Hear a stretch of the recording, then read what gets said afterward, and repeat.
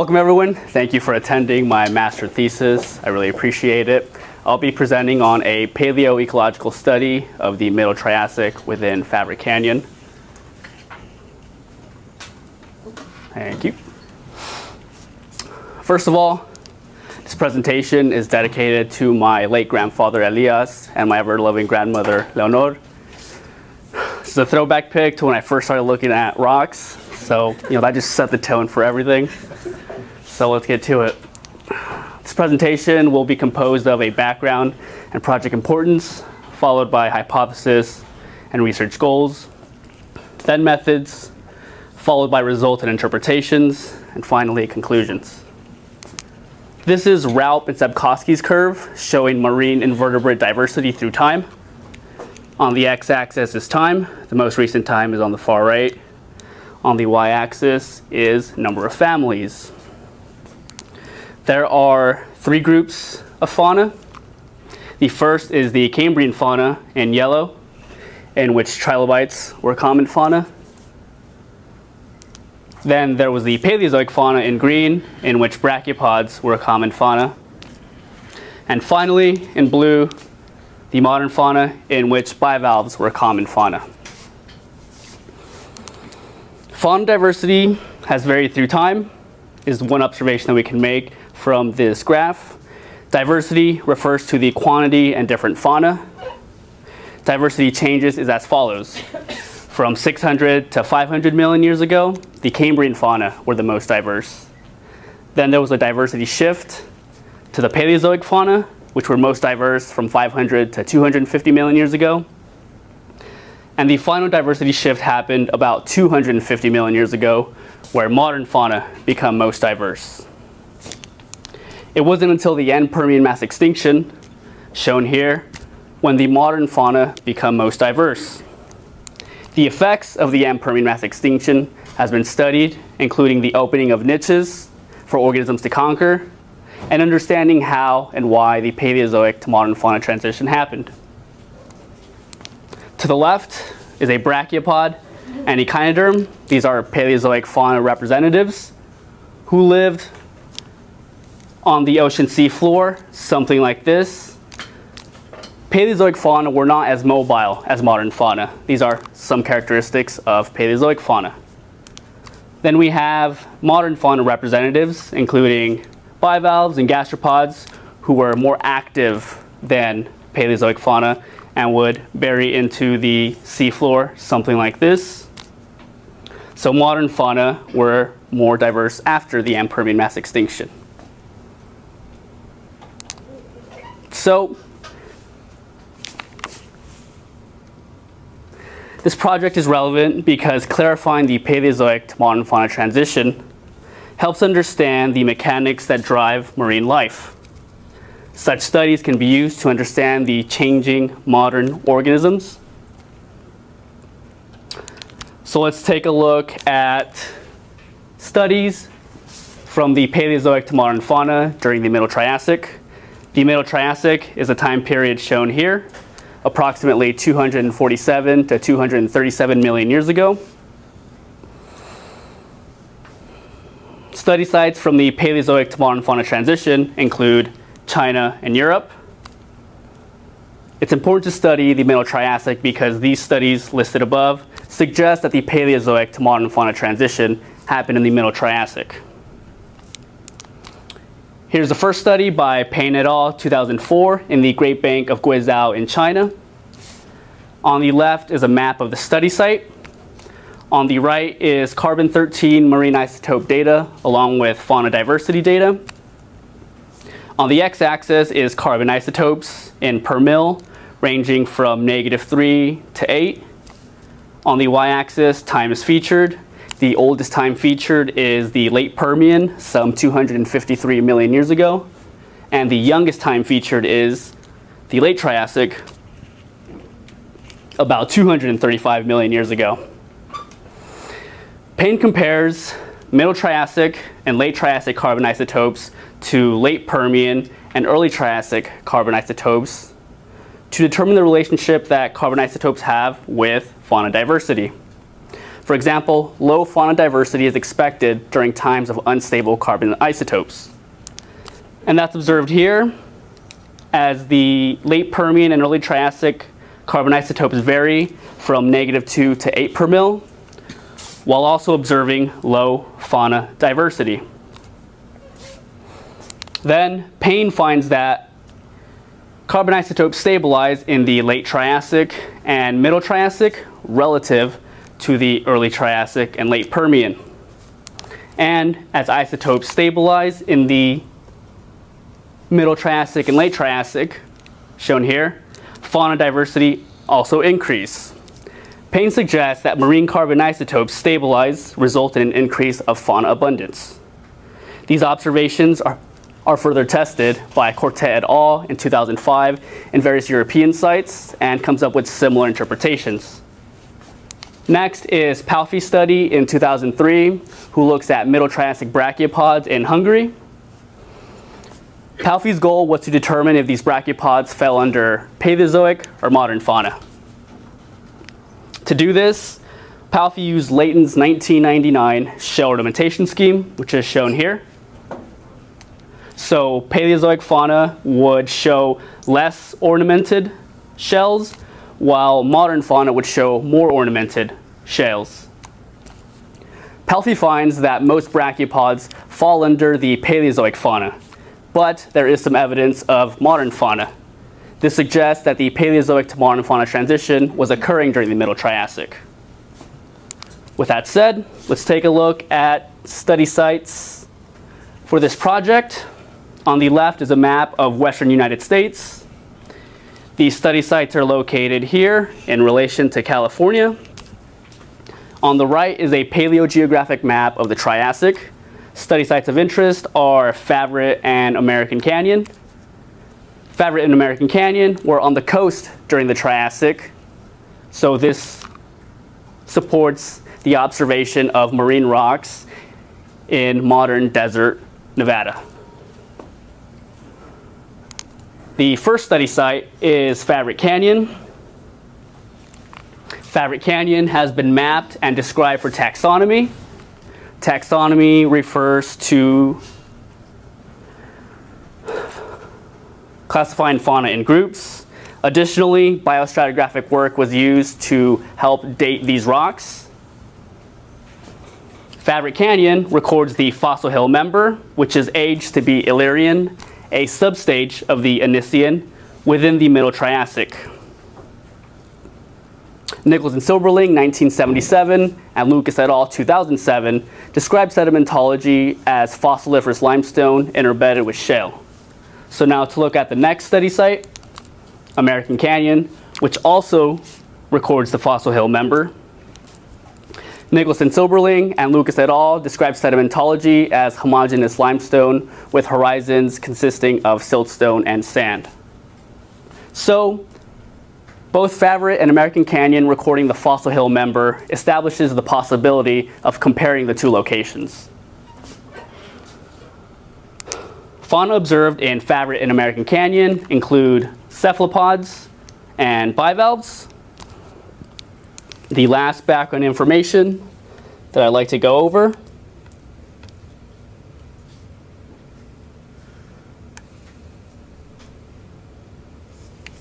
on the left is Favret Canyon, on the right is American Canyon.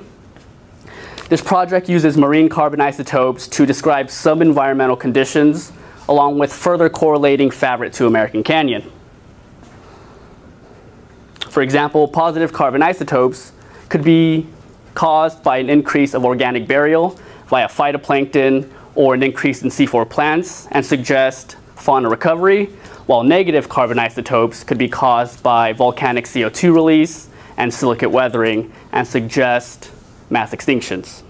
For example, if Favret and American Canyon record positive, stable carbon isotopes, then there's a chance that fauna abundance is high. Another interpretation of carbon isotopes is that isotopes do not record their original signal because they have undergone diagenesis. Diagenesis refers to change from their original values. Therefore, if isotopes are did undergo diagenesis, then they can't be used for the purposes of this study. I hypothesize that marine carbon isotopes in Favret and American Canyons stabilize and result in abundant fauna. In green are Payne's results, and in purple are Cortez results. My hypothesis is based on work by Payne and Cortez, who suggest that fauna increase as carbon conditions stabilize. This hypothesis is tested by determining fauna abundance, depositional environment, and some environmental conditions. Depositional environment is represented by this model on the right. So as you move eastward, you'd be getting closer to the ocean, to the beach shore. Depositional environment helps determine where rocks formed. So rocks could have formed in a marine basin, in an outer ramp, in a middle ramp, or maybe an inner ramp. Doing so contextualizes fauna abundance and environmental conditions. This project intends to produce the lacking fauna abundance and geochemical data that helps reconstruct the Paleozoic to modern fauna transition. So let's take a look at methodology.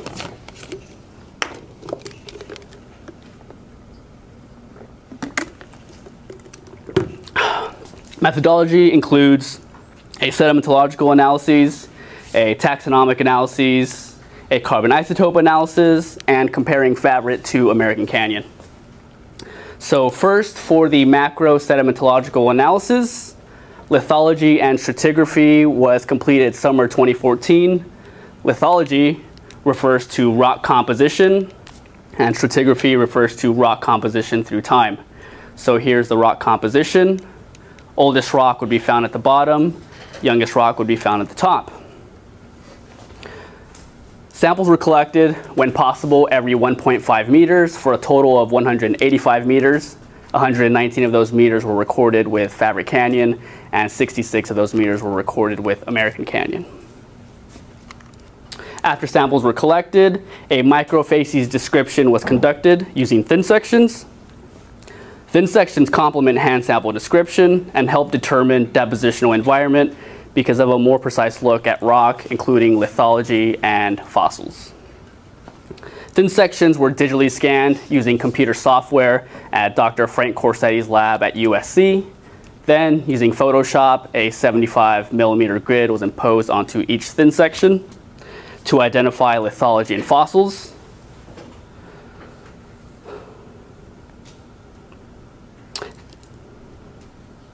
Thin sections have a 94% confidence using the 200 point count per thin section standard.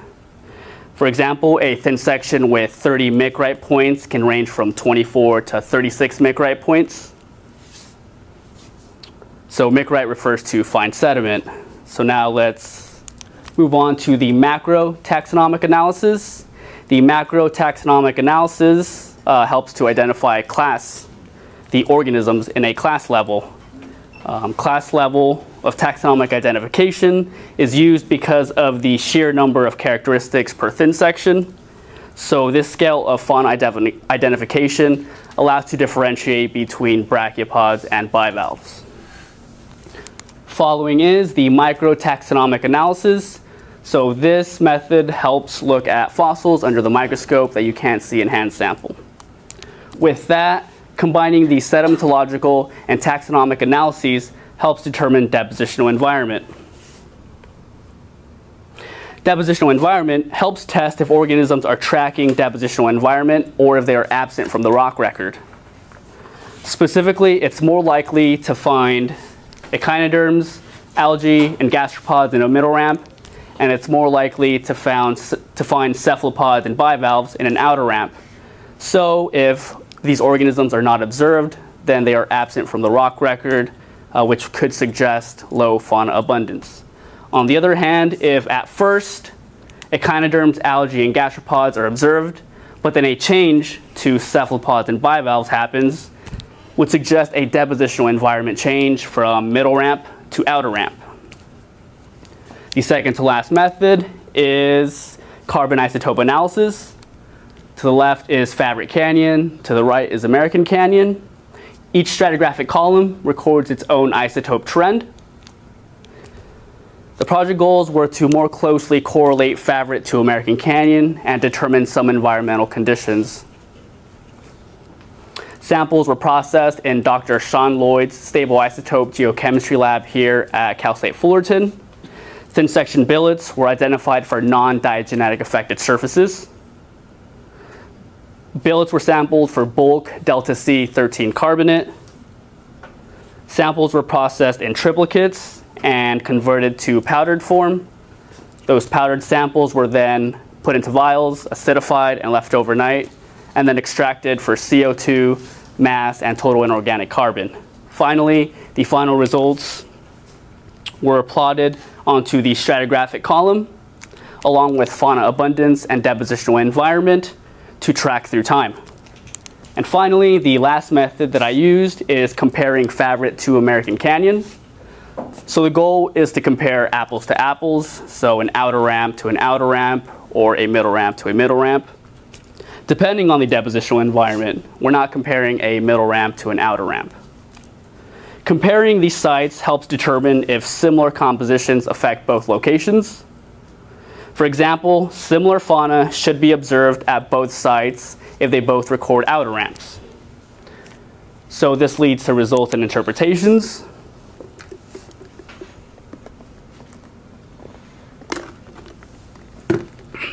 Which will proceed as followed, starting with carbon isotopes, then sedimentology and taxonomy, and finally I'll compare Favret to American Canyon. So we'll start with Favret Canyon carbon isotopes. On the left you see Favret Canyon's stratigraphic column, along with its carbon isotope plot circled in orange. On the right is Payne's results of carbon isotopes in green, which range from 1 to 2.5 per mil. Then there is Cortez results in purple, which range from -1 to 2 per mil. And finally, Favret Canyon's results ranging from 5.5 to 2.2 per mil. Favret Canyon results vary in range more than Payne and Cortez. So next is American Canyon carbon isotope results. American Canyon results are here in red. This slide is set up the same way as the prior slide, just substituted with American Canyon results. So then American Canyon results vary from -2.3 to 1.5 per mil. So American Canyon carbon isotope results vary more than Payne and Cortez. For interpretations, carbon isotope variation in Favret and American Canyon relative to Payne and Cortez could mean two things. One, Favret and American Canyon were affected by poor carbon conditions. Thus, poor environmental conditions could have hindered the Paleozoic to modern fauna transition. This interpretation is much different than prior studies, which suggest that the carbon isotopes stabilize in the Middle Triassic. The second interpretation is the more simplistic interpretation, that this section underwent diagenesis at a scale not observed by the hand. Here's a study on carbon isotopes having undergone diagenesis. If diagenesis is the case, then carbon isotopes are unusable for the purpose of this study. A study by Swart and Eberle in 2005 looks at a ramp carbonate system. The two locations that I'd like you to focus on are Unda in purple and Clino in green, here and here. So Unda is relatively more shallow than Clino, similar to Favret and American Canyon. So Favret Canyon analog is Unda, and American Canyon analog is Clino. This is important because it helps interpret isotope variability. Clino, shown here, has relatively more positive carbon isotopes than Unda, but both upper portions have considerably more negative carbon isotopes than the bottom, designated here in the red box. Swart and Eberle suggest that these two locations underwent diagenesis, therefore these carbon results are not usable to correlate the sections.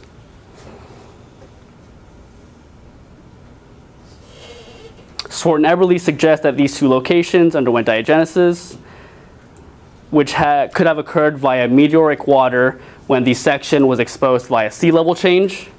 Additionally, Clino shows a relatively more positive carbon trend than Unda. And this is because Unda would be closer to the meteoric water source that would alter the carbon isotopes. Swarton-Eberle's study is used to interpret that Favret and American Canyon underwent diagenesis. Carbon isotopes underwent diagenesis. Therefore, carbon isotopes could not be used to correlate the two sections. But Favret and American Canyon can still be compared because of prior biostratigraphic work. Next is Favret Canyon sedimentological and taxonomic results.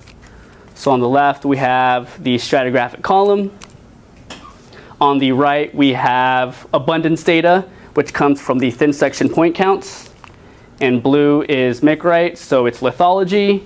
In orange is fauna abundance. And fauna abundance is further broken down here per organism. The first 31 meters of Favret Canyon are composed of thin mudstone, waxstone, and packstone beds, with one thick mudstone bed and one thick siltstone bed. Fauna observed include 58% echinoderms, 28% algae, and 14% gastropods. So the first 31 meters of Favret Canyon is interpreted to have formed in a low energy depositional environment, such as a middle ramp and an outer ramp, based on the observed mudstone, waxstone, and packstone beds. This section has no shell, which would be composed of more fine mud and would have been deposited in a basin, and has relatively little siltstone, which would be composed of coarser grains and would form an inner ramp. Therefore, it's less likely that the first 31 meters formed in an inner ramp or a basin. Then, to further differentiate between a middle ramp and an outer ramp, fauna are used using Flugel's ramp microfacies techniques. The observed echinoderms, algae, and gastropods suggest that the first 31 meters formed in a middle ramp. So now to look at the remaining of Favret Canyon, we'll be looking at meters 33 to 119, which are composed of thick mudstone interbedded with thin waxstone and packstone beds. This portion of Favret Canyon is interpreted to have formed in a low energy depositional environment, like a middle ramp or outer ramp, because of the mudstone, waxstone, and packstone beds observed. And there was no siltstone like prior, which would be composed of more coarse sand and would have formed in an inner ramp, and has very limited shell, which would have deposited in a basin. So then, using the organisms observed, which are 73% cephalopods and 15% bivalves, I interpret this part of Favret Canyon to have formed in an outer ramp. Additionally, meters 33 to 119 consist of black mudstone at 40 to 45 meters and 91.5 meters. This is important because it's evidence of sea level change to deeper marine settings where there is less oxygen that could affect fauna abundance. Favret Canyon. So there are fewer fauna observed at meters 91.5, but there's no change of fauna abundance at meters 40 to 45. So Favret Canyon transitioning from a middle ramp to an outer ramp suggests a transgressive sea level change. Additionally, smaller transgressive events are interpreted via the black mudstone. This interpretation supports that fauna were tracking depositional environment and that fauna are not absent from the rock record. So now to look at American Canyon. American Canyon is composed of thick mudstone and waxstone beds interbedded with thin waxstone, packstone, and shell beds. American Canyon hosts 28% cephalopods and 62% bivalves. Combining the observations of lithology and fauna suggests that that American Canyon formed in an outer ramp. Furthermore, shell horizons are observed through the section. Shell forms in a basin that is relatively deeper than an outer ramp. Thus, shell is evidence of relatively small-scale transgressive sea level change. Overall, American Canyon did not undergo a depositional environment change like Favret Canyon. So now to compare Favret to American Canyon. The comparisons will focus on outer ramps because American Canyon does not record a middle ramp. So first we'll look at lithology. Favret Canyon is composed of 95% micrite, while American Canyon is composed of 93% micrite. Then we have fauna abundance. In Favret Canyon, we have 5% fauna abundance, and in American Canyon, there is 7% fauna abundance. So far, these two locations look similar.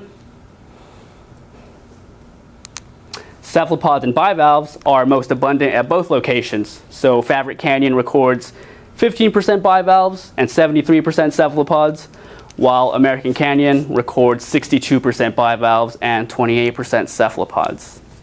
More abundant in Favret Canyon at 73%, while bivalves are more abundant in American Canyon at 62%. The difference in abundance between cephalopods and bivalves is supported by the relative coastal setting. Bivalves can live in deeper marine settings, such as American Canyon. Favret Canyon is relatively more shallow than American Canyon, as shown by this depositional model based on stratigraphy and taxonomy. Additionally, carbon isotope results support that Favret Canyon is closer to the shore, as Favret Canyon underwent more diagenesis than American Canyon. More diagenesis was possible because Favret Canyon was closer to the shore, where meteoric water was more accessible to cause diagenesis. Higher bivalve abundance in American Canyon is evidence of the interpretation that American Canyon formed in a relatively deeper setting than Favret Canyon. So now to compare other Middle Triassic outer ramps to Favret and American Canyon. So first we have this study still looking at the Fossil Hill member, still in Nevada, approximately here. But this study is conducted in South Canyon by Bonuso. This Middle Triassic outer ramp records low fauna abundance. So from left to right, Favret Canyon records 5% fauna abundance, American Canyon records 7% fauna abundance, and South Canyon records 12% fauna abundance. The observations of South Canyon recording low fauna abundance supports the observations of low fauna abundance in these local Middle Triassic outer ramps. So another study conducted by Shatilov 2013. The description conducted by Shatilov is here for this part of the section. Shatilov interprets this section to have formed in an outer ramp. Although Shatilov does not conduct fauna abundance work, he declares that low fauna content is observed. So this further supports low fauna abundance in Middle Triassic outer ramps. So one last matter that I'd like to go over. It was mentioned at the beginning of this presentation that fauna transitioned from Paleozoic to modern fauna after the Ampermian mass extinction. Here are a few examples of Paleozoic and modern fauna in outer ramps. The goal is to determine if Favret and American Canyon resemble a Paleozoic fauna, a modern fauna, or somewhere in between. This study by Abadi et al. Was conducted near Tehran. Here, Tehran is just north of Iran. This outer ramp is geologically aged to be early Carboniferous, designated here by the blue rectangle. So we're in the time frame where Paleozoic fauna are most diverse. Fauna observed include brachiopods and echinoderms.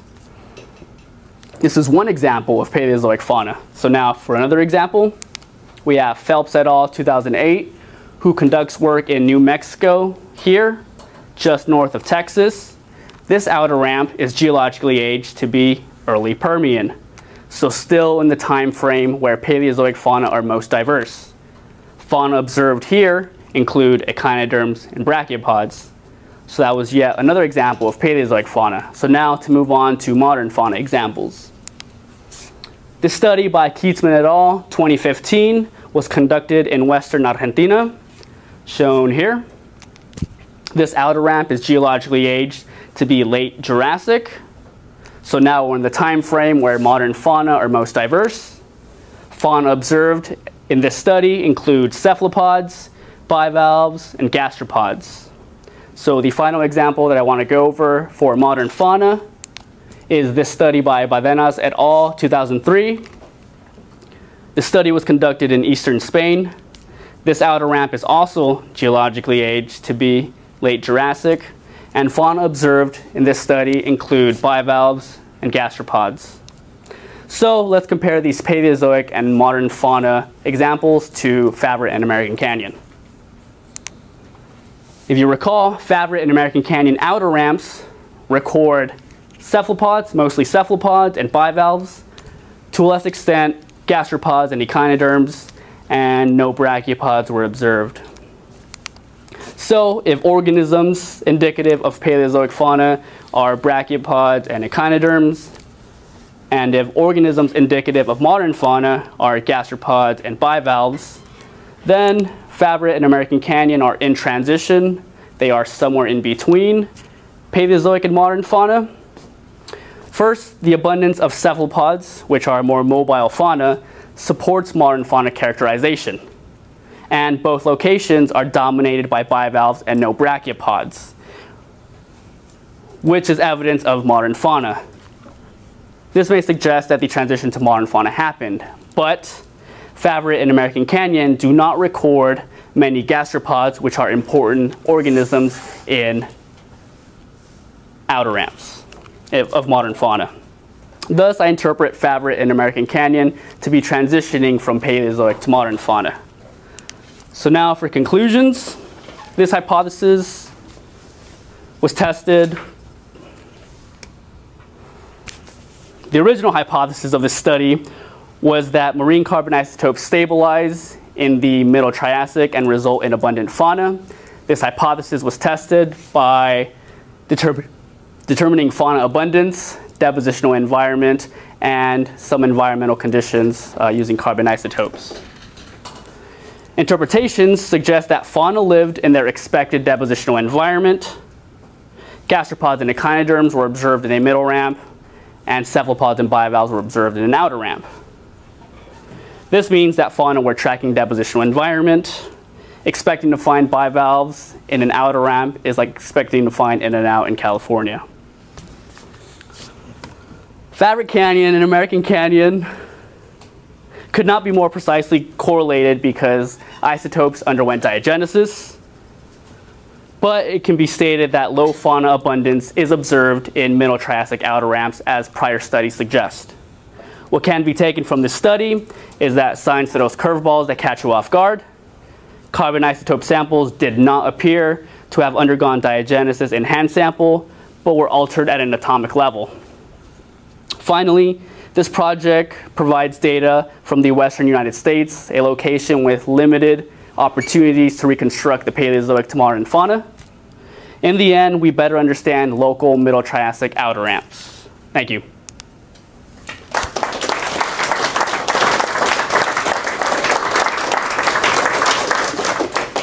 I'd like to acknowledge these lab groups and funding sources: the Evolutionary Paleoecology Lab, the Lloyd Stable Isotope Geochemistry Lab, the Corsetti Lab at USC, and funding sources: ASI, the Los Angeles Basin Geological Society, and the Northern California Geological Society.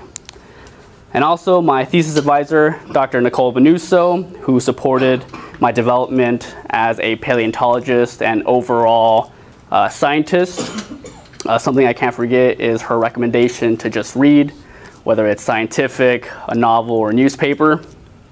I'd like to thank my thesis committee members, Dr. Sean Lloyd and Dr. Adam Woods, for their mentoring and being so good at describing concepts. The Evolutionary Paleoecology Lab crew, the CSUF Geology Department, my undergraduate mentors at UCR, Dr. Mary Drozer and Dr. David Moravka, for helping me. My coworkers at Southern California Coastal Water Research Project, my 6th grade elementary school teacher, Mr. Bonnie Ray Callahan, who gave hope to a timid kid who wanted to be a punk rocker and a little more social. My buds from high school, UCR, and CSUF. And finally, my parents, Silvano and Liliana, for coming to a country where they didn't have any prospects or know anyone and took that risk. Thanks.